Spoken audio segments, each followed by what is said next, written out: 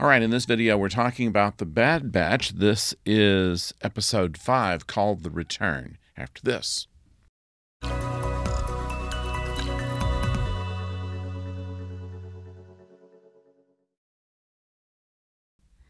Hello out there, I'm the oldest nerd, and talking today about The Bad Batch. This is where we've already had in the last episode the situation where Crosshair brings Omega back to Hunter and Wrecker.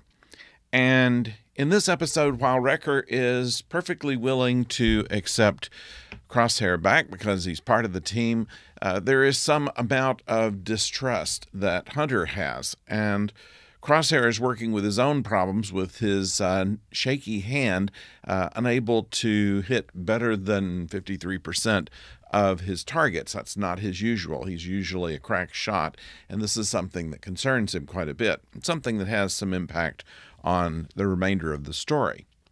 But the more interesting thing that's going on here is the reconciliation between mainly Hunter and Crosshair. Hunter claims that Crosshair is telling him things and not telling him other things. And perhaps there is some reason that he's back. Is he a spy, or did he betray the Empire like he betrayed them? Not a good alternative, really, when you think about it.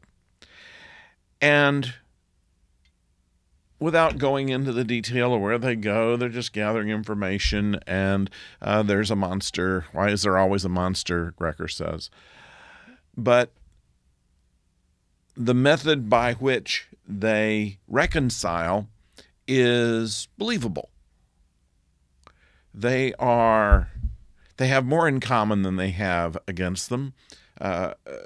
They've always been kind of argumentative with each other, even in the best of times, and they both have regrets of things that they've done, and it finally comes down to that.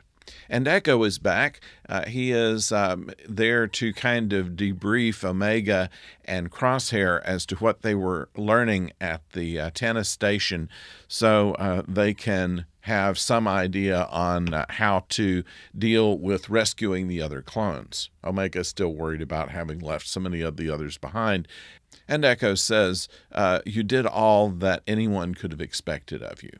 And with that, we have kind of a letting Omega off the hook for just getting away, which really was the best thing that she could have done, because her information is more valuable than have given her life just to try to help everybody else at this point. We find some fairly useful things in Batcher, and so that's shown in this episode as well. And at the end, as we knew that we were going to have kind of a reconciliation between Hunter and Crosshair as they're coming back to where the others are, Echo says they always work it out, and I don't even see any blood this time. That's progress. So that's the Bad Batch for this week. We still haven't heard anything of Tech. I suspect that it goes by the old maxim of if you didn't see the character actually die, he's not dead.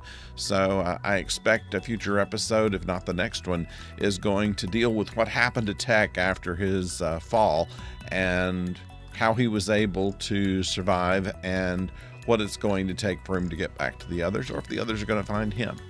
We'll find out about that as the show goes on. In the meantime, I'd like to know what you think. Please put it in the comments below, and of course, subscribe if you have not done so already. We have more of the Bad Batch episodes coming your way. There's usually about 10 of them, 10 to 12. So we'll be following all of those in the coming weeks as they are released by Disney Plus. And then tomorrow we'll have another episode of Babylon 5.